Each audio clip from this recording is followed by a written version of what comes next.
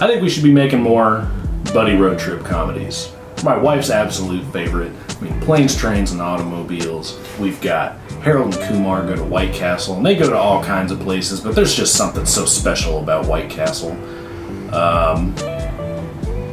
Dude, Where's My Car? That guy was really on a roll with his buddy road trip comedies. I hear that we should live in the moment.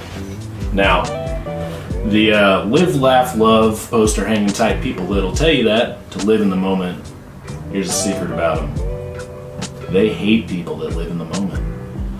You see, when you live in the moment, you don't really take considerations for things like names or addresses or professions or, you know, what's gonna happen tomorrow or the plans that we're making.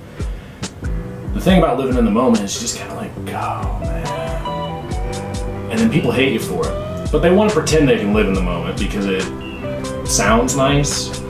But most people find it very difficult, and in their difficult finding of the situation, they hate the people that can do it. I don't know.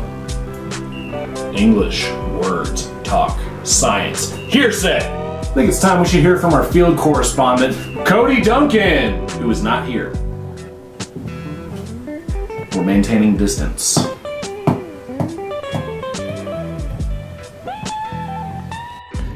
So I heard the band Metallica is teaming up with some corporate executive guys to buy like the rights to music. I think mainly like classic rock, AC/DC, Led Zeppelin, that kind of thing.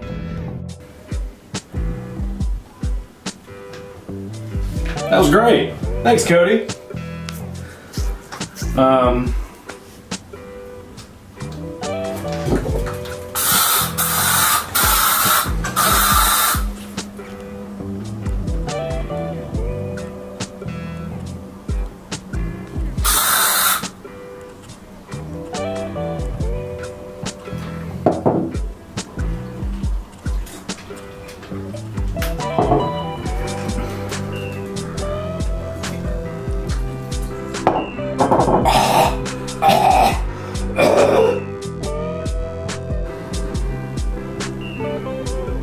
So I hear that my belief in UFOs and the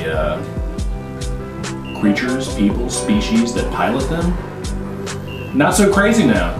I guess the Pentagon put out videos. I haven't watched them, but I hear they release videos of UFO footage and are like talking with people. I don't really want to look into that. I think aliens are pretty cool.